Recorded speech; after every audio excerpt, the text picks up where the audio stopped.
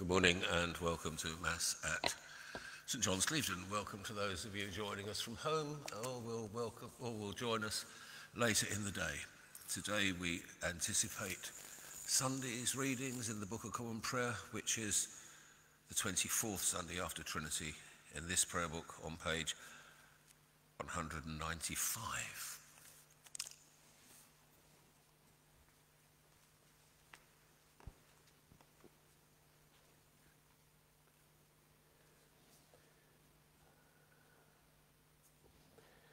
Our Father which art in heaven, hallowed be thy name. Thy kingdom come, thy will be done in earth as it is in heaven. Give us this day our daily bread, and forgive us our trespasses as we forgive them that trespass against us. And lead us not into temptation, but deliver us from evil. Amen. Almighty God, unto whom all hearts be open, all desires known, and from whom no secrets are hid, cleanse the thoughts of our hearts by the inspiration of thy Holy Spirit, that we may perfectly love thee and worthily magnify thy holy name, through Christ our Lord. Amen. Our Lord Jesus Christ said, Hear, O Israel, the Lord our God is one Lord, and thou shalt love the Lord thy God with all thy heart and with all thy soul and with all thy mind and with all thy strength. This is the first commandment, and the second is like, namely this: Thou shalt love thy neighbour as thyself. There is none other commandment greater than these. On these two commandments hang all the law and the prophets. Lord, have mercy upon us, and write all these thy laws in our hearts, we beseech thee. Let us pray. O Lord, we beseech thee, absolve thy people from their offences, that through thy bountiful goodness we may all be delivered from the bands of those sins which by our frailty we have committed. Grant this, O Heavenly Father, for Jesus Christ's sake, our blessed Lord and Saviour. Amen.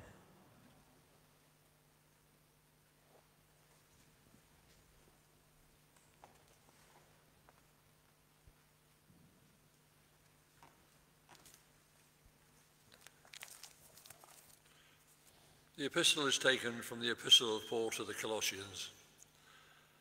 We give thanks to God and the Father of our Lord Jesus Christ, praying always for you, since we heard of your faith in Christ Jesus, and of the love which ye have to all the saints, for the hope which is laid up for you in heaven, whereof ye heard before in the word of the truth of the gospel, which is come unto you, as it is in all the world, and bringeth forth fruit, as it doth also in you, since the day we heard of it, and knew the grace of God in truth. As ye also learned of Epaphras, our dear fellow servant, who is for you a faithful minister of Christ, who also declared unto us your love in the Spirit. For this cause we also, since the day we heard it, do not cease to pray for you, and to desire that ye might be filled with the knowledge of his will in all wisdom and spiritual understanding, that we might walk worthy of the Lord unto all pleasing, being faithful in every good work, and increasing in the knowledge of God, strengthened with all might, according to his glorious power, unto all patience and long-suffering with joyfulness, giving thanks unto the Father, which hath made us meet to be partakers of the inheritance of the saints in light. Here endeth the epistle.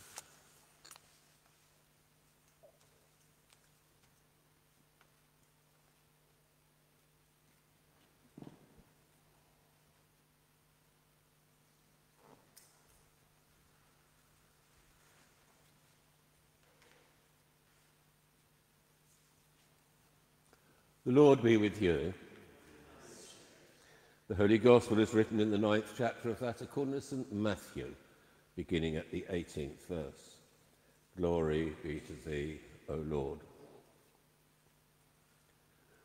While Jesus spake these things unto John's disciples, behold, there came a certain ruler and worshipped him, saying, My daughter is even now dead, But come, lay thy hand upon her, and she shall live. And Jesus arose and followed him, and so did his disciples. And behold, a woman who was diseased with an issue of blood 12 years came behind him and touched the hem of his garment. For she said within herself, if I may but touch his garment, I shall be whole. Jesus turned him about, and when he saw her, he said, Daughter, be of good comfort. Thy faith hath made thee whole. And the woman was made whole from that hour. And when Jesus came into the ruler's house and saw the minstrels and people making a noise, he said unto them, Give place, for the maid is not dead, but sleepeth. They laughed him to scorn. But when the people were put forth, he went in, took her by the hand, and the maid arose. And the fame hereof went abroad into all that land. Praise be to thee, O Christ.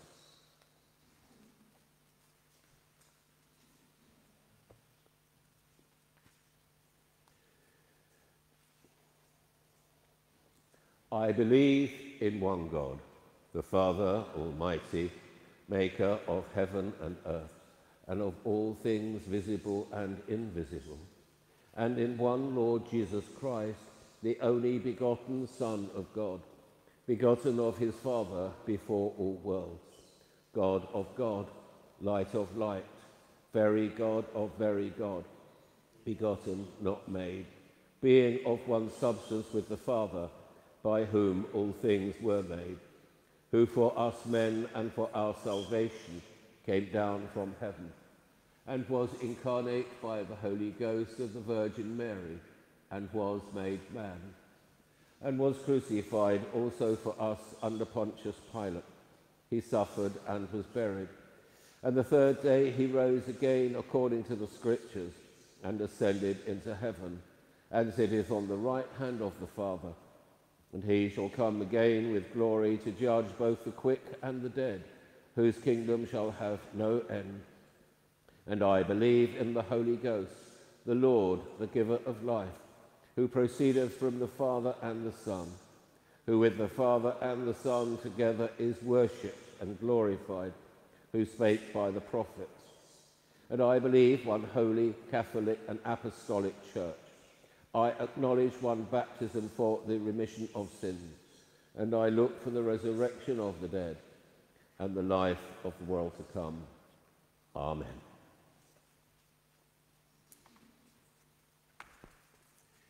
In the name of God, Father, Son, and Holy Spirit. Amen.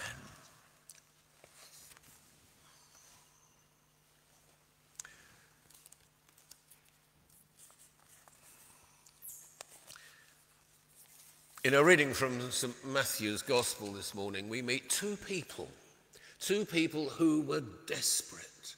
They were in need of healing. Very different, but they had one thing in common. Both were hurting. The first, St. Luke's version of the story tells us he is called Jairus, had a daughter who was ill, who he thought was dead.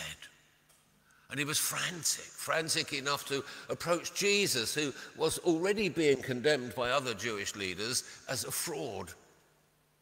And the second, the woman who was bleeding, so was considered unclean. She was socially ostracized. But both trusted. They trusted Christ. And because they trusted, he met their needs. Two people with two problems, both very serious in their own way. And Jesus was concerned with both problems, for he is concerned with all our worries, both big and small. Jairus' daughter was dead, dying. This was major, this was big, this was painful. And Jesus was hurrying to be by her side, but still he stopped to assist the nameless woman, and she found out that Jesus cares for every person in the crowd. no matter what their status, no matter what their need. She reached out to Jesus and she touched him because it was a common belief at the time that when the Messiah came, he would have healing powers in the very tassels of his robe. Jesus points out that this woman's act was an act of faith and her recognition that he was the Messiah. Perhaps that's why Jesus commended her on her faith. When she touched him, she was healed. We too can be part of the crowd, but never get any blessing from being near Jesus. Some have been to church their entire lives and have never touched Jesus, nor been touched by him. So I encourage you not just to be here, but to reach out, to touch Jesus, for he responds to the touch at the hem of his garment. He knows that it is a touch of faith. The woman tried to do what she did privately, but Jesus was having none of that. He made it into a public event. He didn't want to embarrass her, but there are 4 reasons why it had to be public. First, he wanted the relationship to be personal, not just a nameless act. Secondly, he wanted faith to be in him, not in his robe, in him.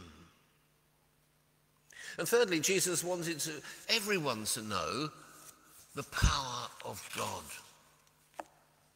Fourth, a reason so often overlooked, is that Jesus dealt with her publicly, not only for her sake, but for the sake of Jairus. His daughter was close to death or was dead, and he needed all the encouragement he could get. When Jesus arrived at the girl's bedside, he saw the mourners and he told them, "Oh, stop it, stop wailing. She's not dead, but asleep." Death is often referred to in the Bible as asleep. But when Jesus said this, they all laughed. They laughed him to scorn. And there will always be some who will laugh at you, who will laugh you to scorn for believing in eternal life and in a resurrection. But the day will come when our faith will be proved right to even the most intransigent of doubters. We will rise again. At death we will know there is a heaven, or perhaps a hell. Now there are 2 lessons to learn from all of this. The first one is this: reach out to Jesus even through the crowd. Sometimes there may be a crowd that prevents you from coming to Jesus. Maybe that crowd may be your friends. Maybe it's even the church. But whatever the obstacles, reach out to the Lord. The second lesson is this: keep trusting. Keep trusting even through disaster. Jairus' situation seemed to be as bad as it could get. But place your trust in Christ, and things may get worse. You might not get better. Your loved one may still die. But God will be with you, will strengthen you, will uphold you, and will see you through. So what is the word from the Lord today? It's best summed up like this in the words of St. John's Gospel, one of the comfortable words that we hear every Book of Common Prayer Mass. So God loved the world that he gave his only begotten Son, to the end that all that believe in him should not perish, but have everlasting life. And so let your light so shine before men that they may see your good works and glorify your Father which is in heaven.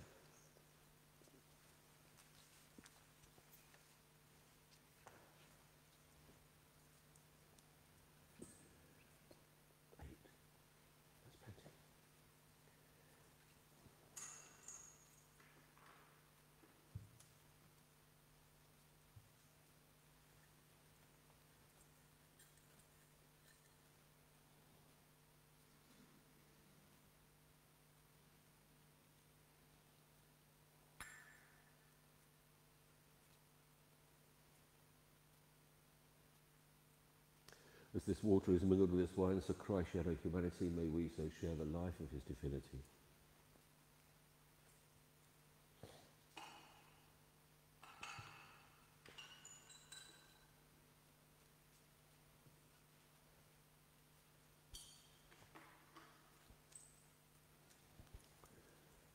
Wash me thoroughly from my sins, O Lord, and cleanse me from all iniquity.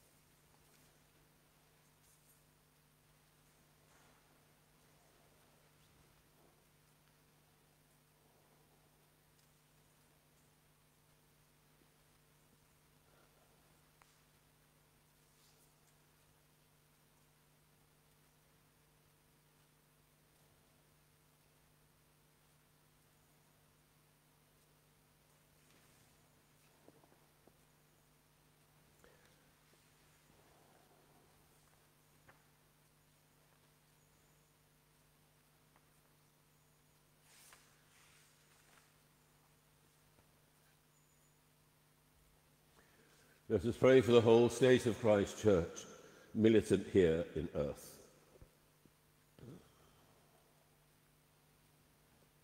Almighty and ever-living God, who by thy holy apostle has taught us to make prayers and supplications and to give thanks for all men, we humbly beseech thee most mercifully to receive these our prayers which we offer unto thy divine majesty, beseeching thee to inspire continually the universal church with the spirit of truth, unity and concord, and grant that all they that do confess thy holy name may agree in the truth of thy holy word and live in unity and godly love. We beseech thee also to save and defend all Christian kings, princes and governors, especially thy servant Charles, our king, that under him we may be godly and quietly governed. And grant unto his whole council and to all that are put in authority under him, that they may truly and indifferently minister justice to the punishment of wickedness and vice, and to the maintenance of thy true religion and virtue. Give grace, O Heavenly Father, to all bishops and curates, that they may, both by their life and doctrine, set forth thy true and lively word, and rightly and duly administer thy holy sacraments. And to all thy people give thy heavenly grace, especially to this congregation here present, that with meek heart and due reverence they may hear and receive thy holy word, truly serving thee in holiness and righteousness all the days of their life. We most humbly beseech thee of thy goodness, O Lord, to comfort and succour all them who in this transitory life are in trouble, sorrow, need, sickness, or any other adversity. And we also bless thy holy name for all thy servants departed this life in thy faith and fear, beseeching thee to give us grace so to follow their good examples, that with them we may be partakers of thy heavenly kingdom.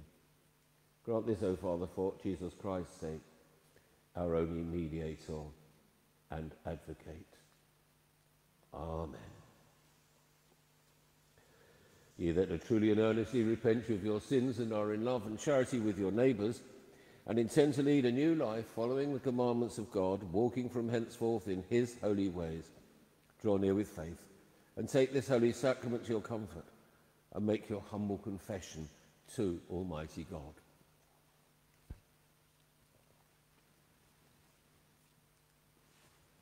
Almighty God, Father of our Lord Jesus Christ, maker of all things, judge of all men, we acknowledge and bewail our manifold sins and wickedness, which we from time to time most grievously have committed by thought, word and deed against thy divine majesty, provoking most justly thy wrath and indignation against us.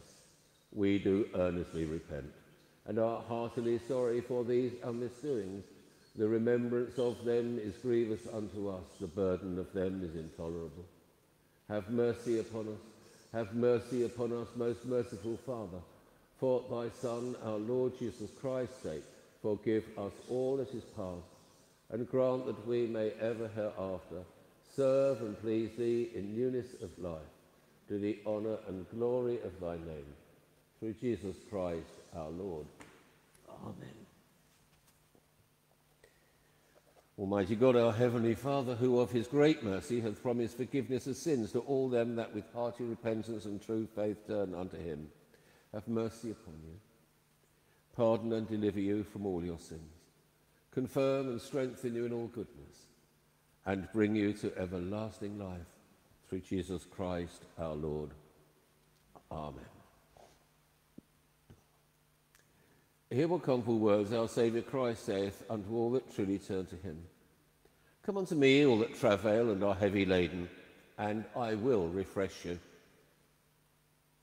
So God loved the world, that he gave his only begotten Son, to the end that all that believe in him should not perish, but have everlasting life. Hear also what St. Paul saith.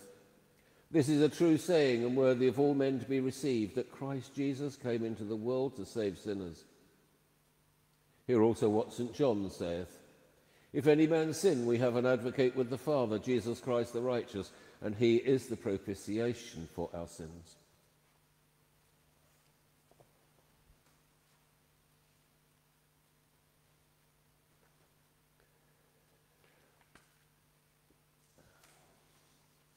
The Lord be with you. Lift up your hearts. Let us give thanks unto our Lord God. It is very meet, right, and our bounden duty that we should at all times and in all places give thanks unto thee, O Lord, Holy Father, Almighty, everlasting God. Therefore, with angels and archangels, and with all the company of heaven, we laud and magnify thy glorious name, evermore praising thee and saying, Holy, holy, holy, Lord God of hosts, heaven and earth are full of thy glory. Glory be to thee, O Lord most high. Blessed is he that cometh in the name of the Lord. Hosanna in the highest. Almighty God, our heavenly Father, who of thy tender mercy didst give thine only Son, Jesus Christ, to suffer death upon the cross our redemption, who made there by his one oblation of himself once offered, a full, perfect, and sufficient sacrifice, oblation and satisfaction for the sins of the whole world, and in institute and in his holy gospel command us to continue a perpetual memory of that his precious death until his coming again. Hear us, O merciful Father, we most humbly beseech thee, and grant that we, receiving these thy creatures of bread and wine, according to thy Son, our Saviour Jesus Christ's holy institution, in remembrance of his death and passion, may be partakers of his most blessed body and blood, who, in the same night that he was betrayed, took bread, and when he had given thanks, he brake it, and gave it to his disciples, saying, Take, eat. This is my body which is given for you. Do this in remembrance of me.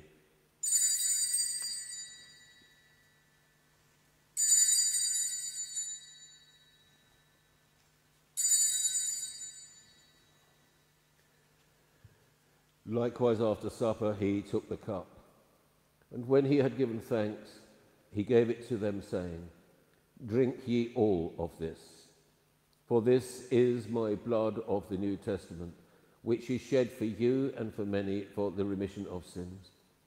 Do this as oft as ye shall drink it, in remembrance of me.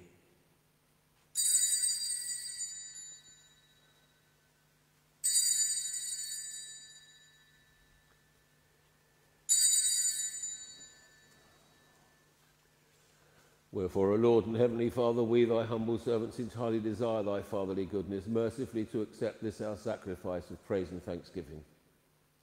Most humbly beseeching thee to grant that by the merits of the death of thy Son, Jesus Christ, and through faith in his blood, we and all thy whole church may obtain remission of our sins and all other benefits of his passion.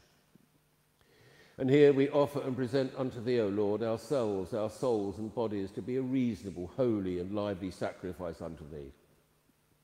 Humbly beseeching thee that all we who are partakers of this Holy Communion may be fulfilled with thy grace and heavenly benediction. And although we be unworthy through our manifold sins to offer unto thee any sacrifice, yet we beseech thee to accept this our bounden duty and service, not weighing our merits, but pardoning our offences, through Jesus Christ our Lord, by whom and with whom, in the unity of the Holy Ghost, all honour and glory be unto thee, O Father Almighty, world without end. Amen.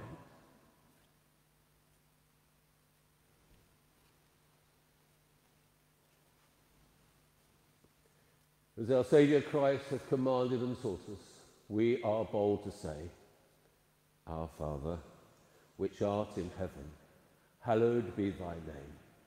Thy kingdom come, thy will be done in earth as it is in heaven. Give us this day our daily bread, and forgive us our trespasses, as we forgive those who trespass against us. And lead us not into temptation, but deliver us from evil.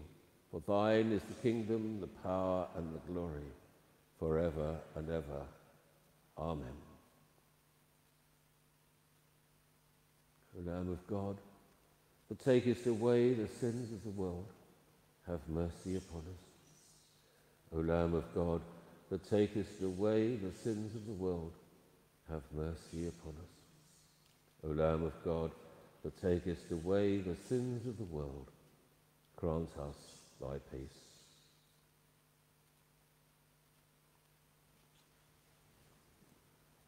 We do not presume to come to this thy table, O merciful Lord, trusting in our own righteousness, but in thy manifold and great mercies. We are not worthy so much as to gather up the crumbs under thy table, but thou art the same Lord, whose property is always to have mercy. Grant us therefore, gracious Lord, so to eat the flesh of thy dear Son, Jesus Christ, and to drink his blood, that our sinful bodies may be made clean by his body, and our souls washed through his most precious blood, and that we may evermore dwell in him, and he in us. Amen. Draw near with faith. Receive the body of our Lord Jesus Christ, which he gave for you, and his blood, which he shed for you. Eat and drink in remembrance that Christ died and lives for you, and feed on him in your hearts by faith with thanksgiving.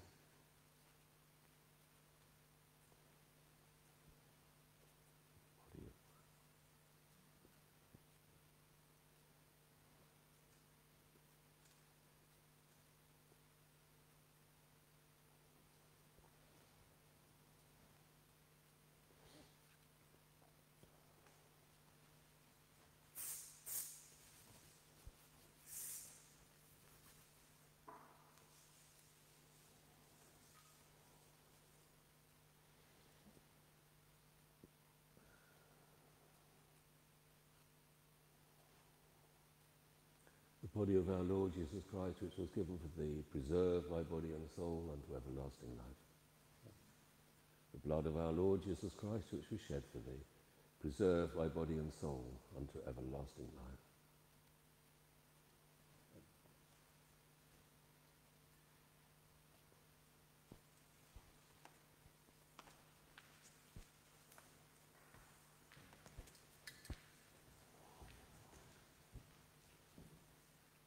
The body of our Lord Jesus Christ, which was given for thee, preserve thy body and soul unto everlasting life. The body of our Lord Jesus Christ, which was given for thee, preserve thy body and soul unto everlasting life.